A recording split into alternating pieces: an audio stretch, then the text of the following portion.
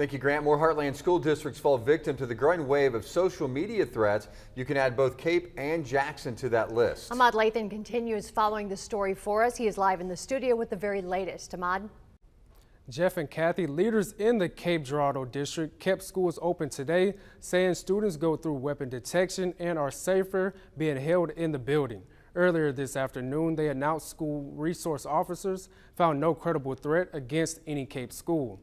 Over in Jackson, district leaders received a social media threat last night and decided earlier this morning to close all schools and cancel sporting events. I spoke with Lieutenant Eric Brown with the Missouri State Highway Patrol about the growing number of threats here in Missouri and across the country.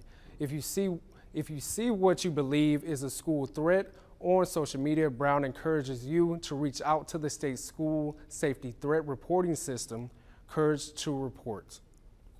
Concerned citizen, when you see those posts flowing through social media, whatever platform it may be, to make those reports, contact Courage to Report, contact your school district, your local law enforcement agency, but please don't repost those threats and those videos that could be on Snapchat or TikTok, whatever it may be. Send those to the appropriate authorities to be investigated and verified, checked on. By reposting it, it just can cause confusion and cause panic and alarm.